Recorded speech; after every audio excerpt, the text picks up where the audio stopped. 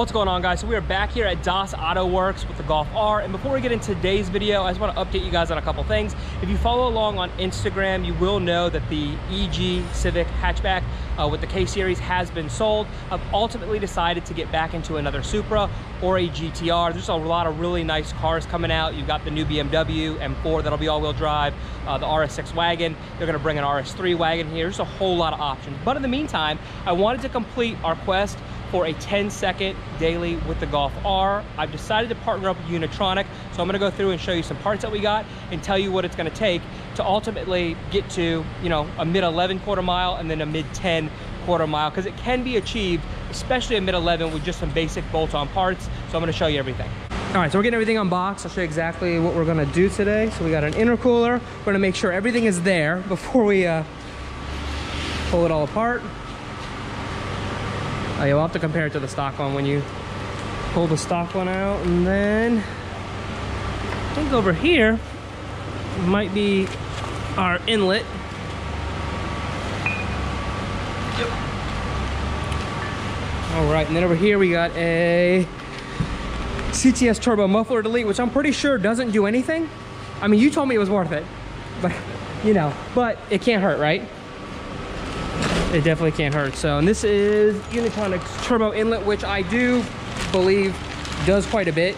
I look at a lot of dyno stuff, and it seemed to make a pretty big difference, especially on the, everybody says if you're gonna do something, at least do the inlet. All right, so the stock intercooler is out. You can see this is the stock one here. It's kind of got the plastic end tanks. You can definitely tell this is a much larger, nicer unit, all aluminum with the nice end tanks. So we're gonna get that put in, and then get our inlet put in, our turbo muffler delete, and then we're gonna actually flash it to stage 2. I'm gonna show you guys exactly how to flash the car with Unitronic software, and then we'll go out and we'll do a whole review, launch control, and like a whole, you know, review of the stage 2 software. All right, guys, so now that we're back from Das Auto, we've got all of our stage 2 hardware installed. I wanted to take you through the process and just show you how easy it is to install the Unitronic stage 2 ECU and TCU tune.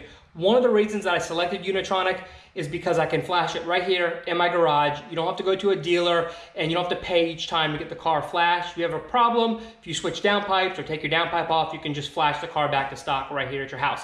Keep in mind, the only required hardware for stage 2 is a downpipe, but in order to get the output figures that they're showing you, which is right around 400, you will want to do everything else. So we went ahead and did the intake, the inlet, the turbo muffler delete, as well as the intercooler, and then of course the downpipe. But let me take you through the process and show you just how easy it is to install this software.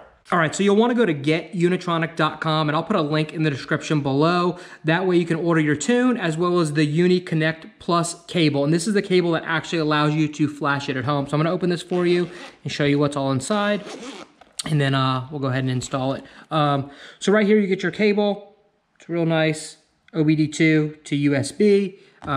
They put some directions in here and then some stickers in here. So we're gonna go ahead and plug this in, get our laptop hooked up, and I'll show you how easy it is to install. All right, so if you pull out the instruction card that came with your UniCONNECT cable, it'll show you right here. You wanna go to getunitronic.com/UniCONNECT, and it'll actually bring you to this page here.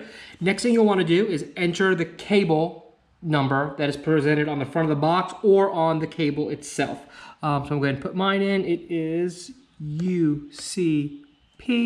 Sorry, I'm trying to do this with one hand while holding the camera. 46549, and then you'll just hit go.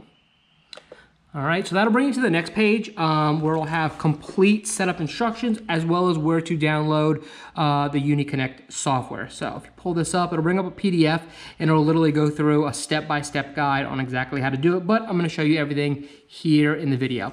So after that, you're gonna wanna click on this link here, and it's gonna bring up a box, and you'll go ahead and download the software. Once the software is downloaded, I will show you guys what that looks like connected to the car. So once you get the software installed, you're gonna get a pop-up box gonna ask you to verify your email. You're gonna create an account, and that's what's gonna activate your cable. So once you get to this form here, you'll just wanna put in your email and then password, and then you wanna confirm your password.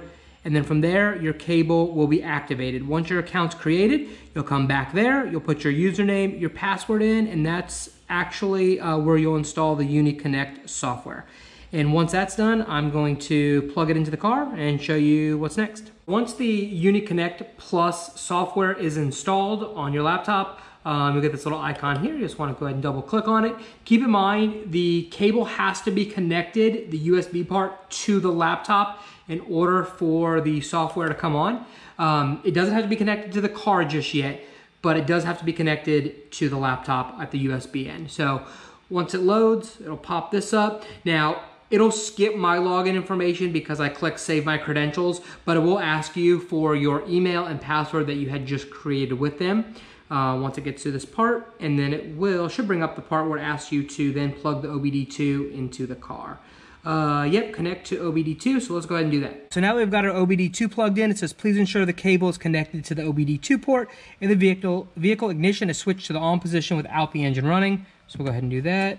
And then from there, we will click OK. All right, detecting ECU. All right, now you'll want to confirm your VIN. Just make sure this is the VIN that you signed up with when you got the Unitronic Connect cable. Click confirm. All right, and this is the main dashboard. This is where you'll do the actual flash. So there's performance flash, transmission flash, as well as diagnostic tools for both the ECU and TCU. So we're going to go ahead and do the engine flash. You'll click that right there. It'll say detecting ECU.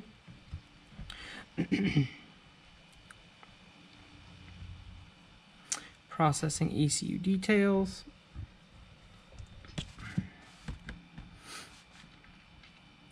Selecting a client, loading available stages, different stage files. So they have stock, you have stage 1 plus, and then stage 2. And there's 2 different stage 2 files, which I will talk about. So stock, the original stage 1 is your 91 octane. Stage 1 plus is going to be for your 93 octane. The first stage 2 is for 93 octane, intercooler required, exhaust crackles, and overrun enabled. Okay, and then stage 2 is going to be with the CAT revision. So if you don't have a catalytic converter, meaning you have a catless downpipe, that's 93 octane CAT revision, intake, air duct, turbo, inlet, downpipe, intercooler required, exhaust crackle, overrun enabled. So we're going to go ahead and select the bottom one. So the next screen you'll come to says ECU we programmed with the following stage file. Stage 2, you'll click agree, ready to start, and it'll start the installation process of downloading the stage 2 file to your car. All right, so once your ECU is finished flashing, you'll come back to the main screen. We'll go back to ignition on. We'll go to performance transmission flash. So we'll click that. And again, this is just for DSG cars. So if you have a DSG, then you'll be able to do the transmission flash as well. And then just like our ECU flash, it should pop up a bunch of available stages and show you what's available. Okay, so we have stock original. Stage 1 is a 6,800 RPM, optimized drive in sport mode, gear display active, improved shift speed, raised torque limits, dual launch control, set for 3,500 and 4,000. Stage 2 is 6,800 RPMs, optimized drive in sport mode, improved shift speed, torque limits, increased clutch clamping pressure. So you'll want to pair stage 2 with your stage 2 tune. Again, dual launch control set for 3,500, 4,000 RPMs. You'll click on that, you'll click on agree, and it'll go ahead and load the TCU tune onto your car. Everything's done being flashed. You'll go ahead and start the car for the first time. All right. And then one of the ways you'll be able to tell right away that the TCU was loaded onto the car, if you do have a DSG, if you go into drive, you'll notice now instead of it just saying drive, it says D1, letting you know what gear you're in, as well as sport mode will also tell you what gear you're in as well. All right guys, so that just goes to show you how easy it is to install the Unitronic software right in your own garage. I wanted to break this up into 2 parts. I wanted to show you guys in the first video some of the hardware that we use for the stage 2 as well as the installation process of the software. The next video is going to be the real video you guys are going to want to see. We're going to go out and test some quarter mile, some 0 to 60 with the Draggy and see exactly what the stage 2 can do. Thanks for watching. Be sure to like, comment, and subscribe.